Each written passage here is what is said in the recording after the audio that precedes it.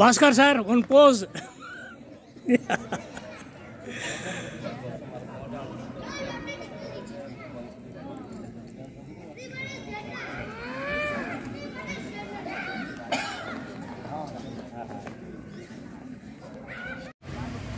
ಅದಾದ ಮೇಲೆ ಮೈಸೂರನ್ನ ಮರುನಾಮಕರಣಗೊಂಡು ಕರ್ನಾಟಕ ಅಂತ ಹೇಳಿಬಿಟ್ಟು 1973ನೇ ನವೆಂಬರ್ 1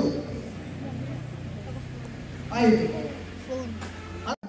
ಕೈಗೊಳ್ಳಬೇಕಾಗಿ ಸಂಪತ್ ಕುಮಾರ್ ಅವರನ್ನ ಕೇಳಿಕೊಳ್ತಾ ಇದ್ದೇನೆ.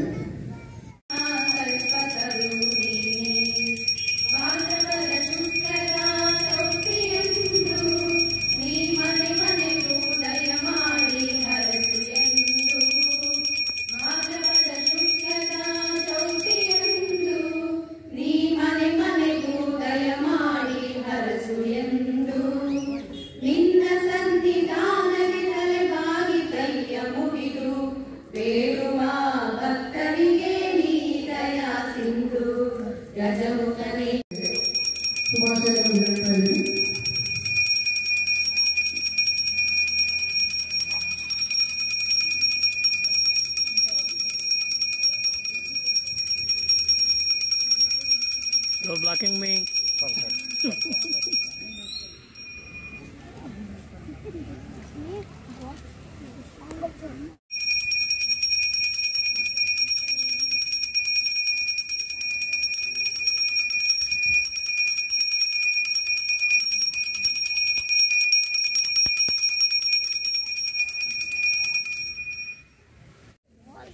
ಶ್ರೀನಿವಾಸ್ ಮತ್ತು ಕನ್ನಡಿಗರಿಂದ ಇವಾಗ ಧ್ವಜಾರೋಹಣ ನೆರವೇರುತ್ತಾ ಇದೆ.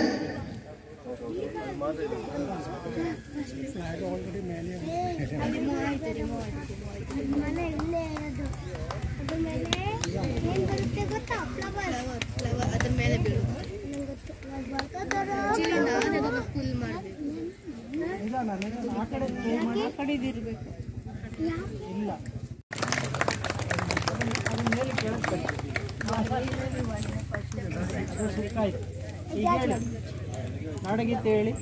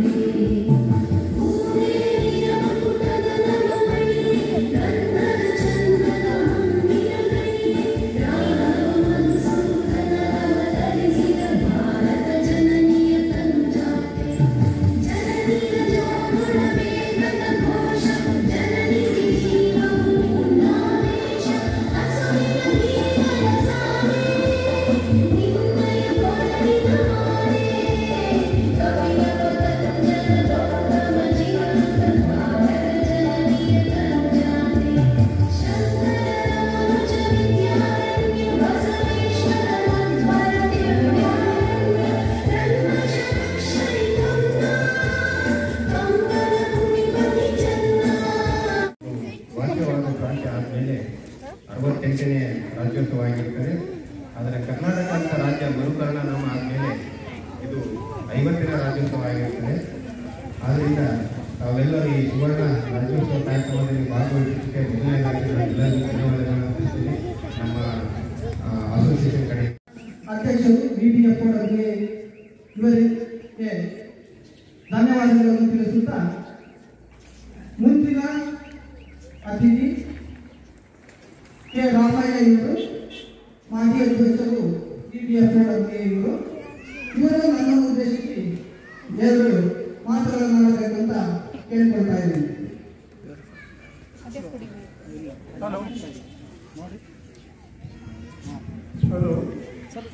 ಮುಂದೆ ಬನ್ನಿ. ಸನ್ಮಾನ್ಯ ಮಿತ್ರರೇ, ವಿಂಧ್ಯಗಿರಿ ಈ ವಸಂತ ಸಮುದಾಯದ ಆಶ್ರಯದಲ್ಲಿ ನಾವು ಇಲ್ಲಿ ನಡೆದಿದ್ದೇವೆ. ಯಾಕೆಂತಂದರೆ ನಮ್ಮ ಕರ್ನಾಟಕದ 50ನೇ ಕನ್ನಡ ರಾಜ್ಯೋತ್ಸವ ಕನ್ನಡಿಗ ಕಣಿಯವರು ಬರೆದಿರುವಂತಹ ವಿಶ್ವವಿನೂತನ ಗೀತೆಯನ್ನು ರಾಜ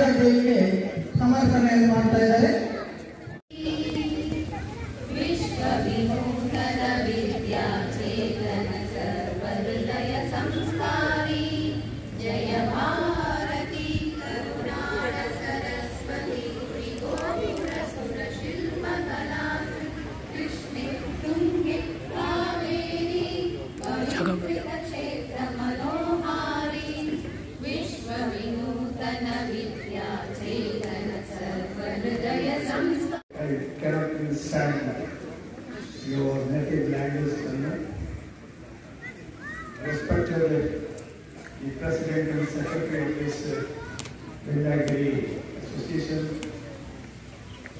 I'm a very unrecognized fellow here, standing before you, respected ladies, sitting in the galleries, fellow citizens of the state. I must greet, first of all, Vindhyagiri BDA ಸಮುಚ್ಚಯದ ನನ್ನ ಎಲ್ಲ ಸ್ನೇಹಿತರಿಗೆ, ನಿವಾಸಿಗಳಿಗೆ, ವಿಂಧ್ಯಗಿರಿ ಸಂಘದ ಎಲ್ಲ ಪದಾಧಿಕಾರಿಗಳಿಗೆ ಧನ್ಯವಾದಗಳನ್ನ ರಾಜ್ಯೋತ್ಸವದ ಹಾರ್ದಿಕ ಶುಭಾಶಯಗಳನ್ನ ಮೊದಲು ತಿಳಿಸೋಕೆ ಹೆಮ್ಮೆ ಪಡ್ತೀನಿ ಹಾಗೂ ತುಂಬ ಗರ್ವದಿಂದ ಹೇಳ್ತೀನಿ. ನಾನೊಬ್ಬ ಕನ್ನಡಿಗರು ಅಂತ ಹೇಳಿ. ಹಾಗಾಗಿ ಪ್ರತಿಯೊಬ್ಬರಿಗೂ 68ನೇ ಕನ್ನಡ ರಾಜ್ಯೋತ್ಸವದ ಹಾರ್ದಿಕ ಶುಭಾಶಯಗಳು. 1956ರಲ್ಲಿ ಮೈಸೂರು ರಾಜ್ಯ ಸ್ಥಾಪನೆ ಆಗಿದೆ. ಆನಂತರ ಇದೇ ದಿನ ನವೆಂಬರ್ 1, 1973ರಲ್ಲಿ ಮೈಸೂರು ರಾಜ್ಯ ಅನ್ನೋ ಹೆಸರು ಬೇಡ, ಅದಕ್ಕೆ ಬೇರೆ ಯಾವ್ದಾದ್ರು ಹೆಸರನ್ನು ಕೊಡಬೇಕು ಅಂತ ಹೇಳುವಂಥ ಸಂದರ್ಭದಲ್ಲಿ ನಮ್ಮ ರಾಜ್ಯವನ್ನ ಕರ್ನಾಟಕ ಅಂತ ಮರುನಾಮಕರಣ ಮಾಡಲಾಗಿದೆ. ಹಾಗಾಗಿ ಇವತ್ತಿನ ದಿನ ಪುಣ್ಯಧಾಮ ಈ ನೆಲ, ನಮ್ಮ ನಾಡು ನಮ್ಮ ಹೆಮ್ಮೆ ಪುಣ್ಯಧಾಮ ಈ ನೆಲ, ಕನ್ನಡಾಂಬೆ ಹೃದಯ ಕಮಲ ಗಂಗಿಯಂತೆ ನಿರ್ಮಲ, ನಮ್ಮ ನಾಡು ನಮ್ಮ ಹೆಮ್ಮೆ ಪುಣ್ಯಧಾಮ ಈ ನೆಲ, ಕನ್ನಡಾಂಬೆ ಹೃದಯ ಕಮಲ ಗಂಗಿಯಂತೆ ನಿರ್ಮಲ, ಗಂಗೆಯಂತೆ ನಿರ್ಮಲ, ಪಂಪ ಪೊನ್ನರನ್ನ ಜನ್ನ ನಮಗೆ. And thankful and really admire to provide me this stage. It's such a lovely people. My Namma Vindhyagiri, Namma Bengaluru, Namma Kannada. Such a sweet and beautiful people. I am very much thankful. Thank you everyone. Thank you, sir. 50ನೇ Karnataka Rajyotsava ಮತ್ತು 68ನೇ ಪ್ರಾಂತ್ಯಗಳ ವಿಂಗಡಣೆಯಿಂದ ಮೈಸೂರು ರಾಜ್ಯವಾಗಿತ್ತು. ಈ ಒಂದು ಕಾರ್ಯಕ್ರಮಕ್ಕೆ ಒಂದು ಅದ್ದೂರಿಯಾದ ಚಾಲನೆಯನ್ನು ನೀಡಿದ್ದೇವೆ.